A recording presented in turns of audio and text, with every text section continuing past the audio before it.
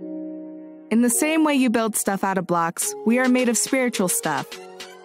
We are all divine by design.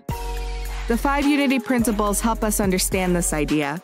1 tells us that God is all good and is in everything, everywhere. 2 tells me that as a child of God, I am good because God is good.